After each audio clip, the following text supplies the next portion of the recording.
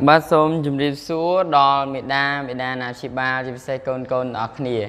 mong thì bay hỏi xem rạp ca sắc xa nó không ngày bột nì để cho nên con ở khnia xôm riêng chom là lừa tóc rồi chia xóm bẹt bọc cô nó bàn ạt ba trăm trứ hỏi ta con ở khnia một tọp pi lên hỏi nè con ở khi xem ra hỏi mình liền đai chừng 10 sập bu rồi co lại thế xôm ủ xa liên việc ban nhật nhọp làm bay thải ra xa sọc phiếp hơi dân xâm lặng mê rốt nó không đầy bỏ dương đài phổi đầy bỏ dương canh rồi bỏ xôm bẹt cho ra người tên cho nên hỏi xôm ca phía sẽ vật phiếp luôn ai để cho nên có mà KPU dương mơ từ lờ mê riêng bỏ dương đến ngày này nên ngày này dương ọt sắc xa là mê riêng thầm ấy tế cứ dương man bản chọc hỏi KP mà sao mà ngày mẹ nế KP ngày chán con nó khi bàn bản chóp ông phí mê riêng vì chia xa bao dương mê riêng tí phí mày nói dương về phí mê riêng phân này chẳng nơi ngày bột ní lực ru trong sân rộp sầm tốt lực ru trong xạ rộp ná lực ru trong xạ rộp mê riêng rùng lực vì làng vinh lực nông mê riêng tí phíទាំងអស់ហើយ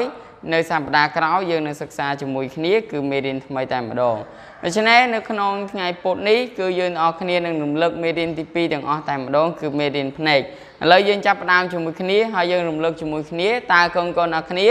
អាចឆ្លើយមេរៀនជាមួយលោកគ្រូបានឬទេប្រសិនបើកូនអរគ្នាឆ្លើយបានមានន័យថាកូនអរគ្នាទទួលបានមេរៀនត្រឹមត្រូវតាមអ្វីដែលលោកគ្រូបានបញ្យល់ហើយឥឡូវយើងចាប់ផ្ដើមហើយយើងសិក្សាជាមួយនឹងគ្នាតោះអូខេឥឡូវយើងអានចំណងជើងជាមួយលោកគ្រូគឺមេរៀនទី2ភ្នែកទំព័រ46អញ្ចឹងកាលពីមេរៀនភ្នែកនៅក្នុងចំណុចទី1គឺយើងសិក្សាអំពីអ្វីគឺយើងសិក្សាអំពីរូបគុំភ្នែកឥឡូវអានជាមួយគ្នា1រូបគុំភ្នែកទំព័រទី46អញ្ចឹងរូបគុំភ្នែកអញ្ចឹងសំណួរសួរថាតើយ៉ាងម៉េចយើងមើលជាមួយគ្នាបាទតោះចូលសង្កេតមើលរូបភ្នែកនេះតើភ្នែកមានរូបគុំអ្វីខ្លះបាទយើងអានជាមួយគ្នាម្ដងទៀតណាចូលសង្កេតមើលរូបភ្នែកនេះ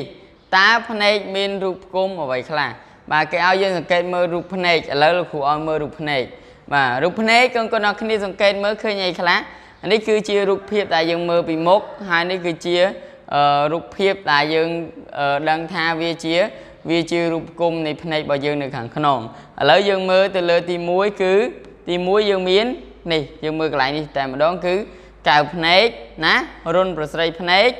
អីទៀតកូនកញ្ចក់ប្រស្រីភ្នែកខ្មៅរេទីនហើយនឹងចក្ខុប្រសាទអញ្ចឹងយើងអាចឆ្លើយបានថាម៉េចរូបគុំណារូបគុំរបស់ភ្នែករបស់យើងគឺមានអីគេតោះរុនប្រស្រីភ្នែកកៅភ្នែកកញ្ចក់ប្រស្រីភ្នែកខ្មៅរេទីនចក្ខុប្រសាទអញ្ចឹងយើងអាចរាប់ម្ដងទៀតបានអត់ទី1រុនប្រស្រីភ្នែកទី2កៅភ្នែកទី3កញ្ចក់ទី4ប្រស្រីភ្នែកទី5រេទីន6គឺចក្ខុប្រសាទនេះគឺជារូបគុំនៅក្នុងភ្នែករបស់យើងដូច្នេះរូបគុំនៅក្នុងភ្នែករបស់យើងគឺមានចំនួន6ផ្នែកទី1រុនប្រស្រីទី2កញ្ចក់ទី3កៅភ្នែកទី4ប្រស្រីភ្នែកទី5រេទីនហើយ6គឺចក្ខុប្រសាទដូច្នេះគឺមាន6កូនចងចាំណានៅក្នុងចំណុចទី1រវាងមេរៀនចំណុចរបស់យើងរូបគុំភ្នែកគឺមានចំនួន6ផ្នែកដែលភ្នែករបស់យើងមានចំណុចទី2យើងសិក្សាអំពីអ្វីឥឡូវយើងមើលជាមួយគ្នាបាទអញ្ចឹងចំណុចទី2ពេលនោះយើងរៀនអំពីអីគេនាទីរបស់ភ្នែកបាទនាទីរបស់ភ្នែកទំព័រ47ដូច្នេះសំណួរបានសួរថាតើភ្នែកមាននាទីអ្វីបាទកូនដឹងហើយនៅក្នុងចំណុចទី1មានរូបគុំភ្នែករបស់យើងចំនួន6មែនអត់ចំណែកទី2គឺគេនិយាយអំពីនាទីរបស់ភ្នែកតើភ្នែករបស់កូនភ្នែករបស់លោកគ្រូណាភ្នែករបស់ម៉ាក់ប៉ាយើងប្អូនយើងបងយើងអីហ្នឹងតើមាននាទីអ្វីឥឡូវលោកគ្រូឲ្យកូនអ្នកគ្នាមើលរូបភាពនេះមួយរូបភាពនេះគឺជារូបផ្កាអញ្ចឹងកូនអ្នកគ្នាអាចឆ្លើយបានឬទេ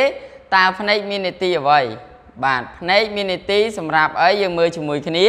ភ្នែកមាននាទីសម្រាប់មើលឃើញអត់អញ្ចឹងភ្នែករបស់កូនមាននាទីសម្រាប់មើលមិនភ្នែកមាននាទីសម្រាប់ញ៉ាំទេណាភ្នែកមាននាទីសម្រាប់ សម្រាប់មើលទៅលើរូបភាពអ្វីមួយឬក៏មើលអ្វីមួយយល់ទេអញ្ចឹងមានន័យថាម៉េចភ្នែកមាននីតិសម្រាប់មើលមិនមែនសម្រាប់ញ៉ាំទេយល់បានអត់អរគុណនេះគឺជាចំណុចទី2ដែលកូនៗអ្នកគេបានសិក្សាគឺភ្នែកមាននីតិសម្រាប់មើលអញ្ចឹងយើងរំលឹកឡើងវិញម្ដងទៀតទី1រូបគុំភ្នែករបស់យើងមានអីខ្លះមានចំនួន6ទី1រុនប្រស្រីមានថារុនប្រស្រីភ្នែកទី2កែវភ្នែកទី3កញ្ចក់ភ្នែកទី4ប្រស្រីភ្នែក5រ៉េទីន6ចក្ខុប្រសាទចំណែកចំណុចទី2គឺយើងរៀនអំពីនីតិរបស់ភ្នែកនីតិរបស់ភ្នែកមាននីតិអ្វីអញ្ចឹងភ្នែកមាននីតិសម្រាប់មើលអញ្ចឹងចំណុចទី3តើយើងរៀនអំពីអ្វីគឺយើងនឹងរំលឹកជាមួយគ្នាបន្តទៀតតឥឡូវយើងមើលទៅលើចំណុចទី3ហើយឥឡូវយើងមើលអូខេឥឡូវយើងក៏លេខមកមើលចំណុចទី3ចំណុចទី3គឺជំងឺភ្នែកបាទជំងឺភ្នែកទំព័រ49ជំងឺភ្នែកតើភ្នែកមានជំងឺអ្វីតើភ្នែកកើតជំងឺអ្វីគឺយើងមើលទៅលើសំណួរសួរថាតើភ្នែកច្រើនកើតជំងឺអ្វីបាទកូនអ្នកគេតើភ្នែកកូនកើតជំងឺអ្វីហើយភាគច្រើនកើតជំងឺអ្វីតើវាផ្ដាសាយមែនឬក៏តឹងច្រមុះក្តៅខ្លួនឈឺក្បាលអូមិនមែនទេគឺវាឈឺជំងឺផ្សេងភ្នែករបស់យើងមានជំងឺផ្សេងគឺគេហៅថាជំងឺភ្នែកឥឡូវយើងក៏លេខទៅមើលជំងឺភ្នែកនោះទាំងអស់គ្នាតើជំងឺភ្នែកទាំងនោះមានដូចជាជំងឺអ្វីខ្លះបាទជំងឺភ្នែកទាំងនោះមានដូចជាជំងឺភ្នែកក្រហមបាទយើងមើលភ្នែករបស់គាត់ឡើងក្រហមអានេះគេហៅថាជាជំងឺរបស់ភ្នែកអញ្ចឹងជំងឺភ្នែកក្រហមគឺជាជំងឺភ្នែកម្យ៉ាង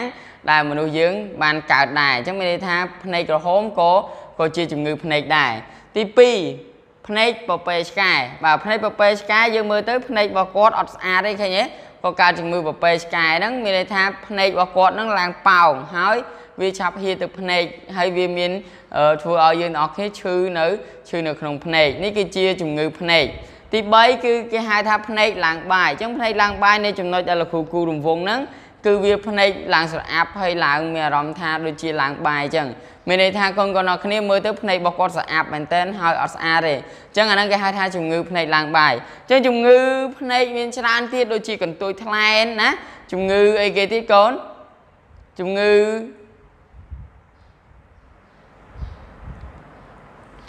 អញ្ចឹងទាំងអស់នេះគឺជាជំងឺភ្នែកដែលយើងទាំងអស់គ្នាបានលើកយកមកនិយាយអញ្ចឹងវាមានជំងឺផ្សេងទៀតដែលតាក់ទងទៅនឹងជំងឺភ្នែកច្រើនទៀតអរគុណនេះគឺជាចំណុចទី3ដែលយើងទាំងអស់គ្នាបានរៀនអំពីជំងឺភ្នែកឥឡូវយើងមើលទៅលើចំណុចទី4តើយើងសិក្សាអំពីអ្វីយើងមើលជាមួយគ្នាអូខេឥឡូវយើងមើលទៅលើទី4គឺអនាម័យភ្នែកអនាម័យភ្នែកតើយើងទាំងអស់គ្នាត្រូវអនាម័យភ្នែកយ៉ាងម៉េចឥឡូវយើងចាប់ផ្ដើមហើយយើងមើលជាមួយគ្នាអញ្ចឹងសំណួរបានសួរថាម៉េចទៅតើយើងត្រូវរក្សាភ្នែកដោយធ្វើដូចម្ដេចបាទតើកូនអ្នកគេត្រូវរក្សាភ្នែកមានអនាម័យភ្នែកដោយធ្វើដូចម្ដេចអញ្ចឹងភ្នែករបស់យើងមានសារៈសំខាន់មែនតើឥឡូវលោកគ្រូនិយាយបន្តិចប្រសិនបើអត់ភ្នែកយើងអ្នកគ្នាមើលឃើញលោកគ្រូបង្រៀនកើតអត់ឃើញទេប៉ុន្តែយើងស្ដាប់ឮប៉ុន្តែយើងអត់បានមើលលោកគ្រូបង្រៀនទេហើយចុះប្រសិនបើកូនអ្នកគេអត់ភ្នែកតើកូនអ្នកគ្នាអាចដើរទៅមុខត្រង់បានទេអត់បានទៀតចុះបើកូនអ្នកគ្នាអត់មានភ្នែកចង់មើលពិភពលោកចង់មើលផែនដីរបស់យើងចង់មើលសត្វហាវណាចង់មើលផ្ទៃមេឃមើលបានអត់បានទេអញ្ចឹងភ្នែកមានសារៈសំខាន់មែនទែនសូមថែរក្សាវាឲ្យបានត្រឹមត្រូវហើយនៅពេលដែលកូនអ្នកគ្នាឧទាហរណ៍កូនអ្នកគ្នាមើលទូរស័ព្ទដៃឬក៏មើលសៀវភៅកុំមើលកន្លែងណាដែលមានពន្លឺខ្លាំងពេកសូមមើលកន្លែងដែលពន្លឺគ្រប់គ្រាន់ហើយមួយទៀតសូមកុំមើលសៀវភៅឬក៏អានសៀវភៅនៅក្រោមពន្លឺដែលងងឹតពេកធ្វើឲ្យយើងអ្នកគ្នាខំប្រឹងបើកភ្នែកពេកក៏វាអាចបណ្ដាលឲ្យយើងអ្នកគ្នាខូចភ្នែកបានដែរនេះគឺជាចំណុចទី4ដែលយើងអ្នកគ្នាត្រូវចងចាំអូខេឥឡូវយើងមើលទៅលើចំណុចបន្តទៀត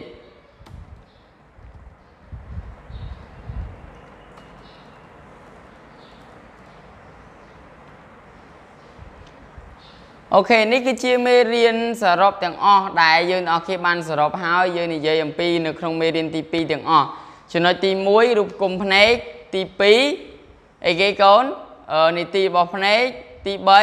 3ជំងឺភ្នែកទី4អនាម័យភ្នែកអញ្ចឹងទាំង4ចំណុចហ្នឹងសង្ឃឹមថាកូនអ្នកគ្នានឹងយល់ហើយកូនអ្នកគ្នាអាច ឆ្លើយតបទៅកាន់សំណួររបស់លោកគ្រូដែលលោកគ្រូបានដាក់កិច្ចការឲ្យយើងធ្វើកាលពីថ្ងៃមុននោះសង្ឃឹមថាកូនៗអ្នកគ្នានៅចាំហើយអាចធ្វើបានដូច្នេះមេរៀននៅក្នុងថ្ងៃនេះលោកគ្រូរំលឹកឡើងវិញទាំងអស់ហើយសង្ឃឹមថាកូនៗអ្នកគ្នានឹងយល់នៅថ្ងៃច័ន្ទសប្តាហ៍ក្រោយលោកគ្រូនឹងបង្រៀនកូនៗអ្នកគ្នានៅមេរៀនវិទ្យាសាស្ត្រថ្មីបន្តទៀតដូច្នេះនៅថ្ងៃនេះគឺយើងមានតែប៉ុណ្្នឹងអរគុណសម្រាប់ការចូលរួមរៀនទាំង3មុខវិជ្ជាខ្មែរគណិតហើយរួមទាំងវិទ្យាសាស្ត្រនៅក្នុងម៉ោងនេះអរគុណឥឡូវកូនអរគ្នាអាចសម្រាប់បានហើយយើងជួបគ្នានៅថ្ងៃស្អែកម៉ោង 9 ម្ដងទៀតបាទអរគុណច្រើនជម្រាបលា